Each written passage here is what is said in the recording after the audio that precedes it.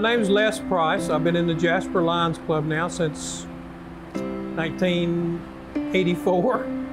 The Jasper community has had a Lions Club since 1945, actually.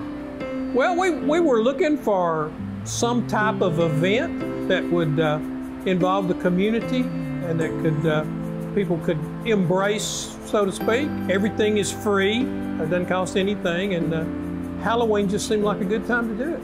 The Jack-O Lantern Jamboree, kids love that thing, man.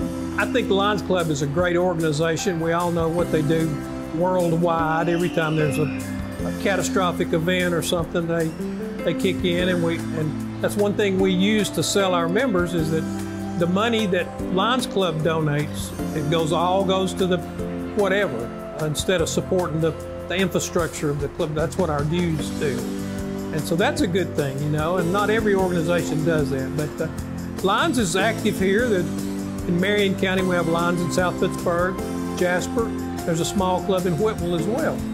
And of course, the primary focus is eye care, glasses, that kind of thing. But you know, we also support the food bank, the sheriff's Christmas program, those kind of things. So we have scholarship program. So we're pretty involved in what's going on. Well, we've grown our Lions Club in the last 4 years, really, from around 22 members to we're up to 52 now. Part of that, I would attribute that to is being involved in something.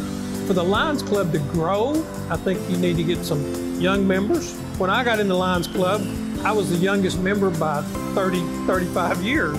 We've gotten a few young people involved. We ask them, and we're trying to start a Leo club at our high school, which will help us. We start talking about the Jack-O Lantern Jamboree probably in December for next October.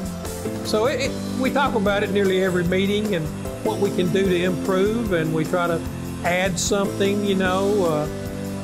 Last year was our first year for the climbing wall out here. The first year we were down here trying to put things together, and we were talking among ourselves, and we hoped 100 people might show up. I think we had close to 1,500 that first year. Last year we think we had about 4,000 people attend, and this year was kind of on the way. Sounds like it's going pretty good right now.